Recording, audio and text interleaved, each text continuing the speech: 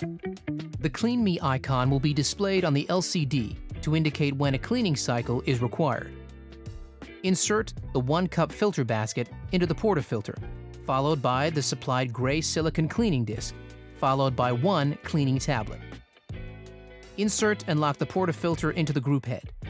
Ensure the water tank is filled with cold water and the drip tray is empty.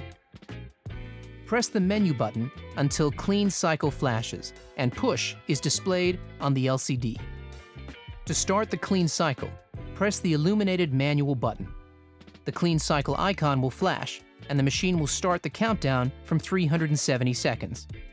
The machine will return to standby mode once the cleaning cycle has finished.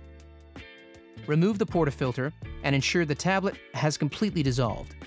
If the tablet has not completely dissolved, repeat the previous steps until the tablet is completely dissolved. Rinse the filter basket and portafilter thoroughly before use.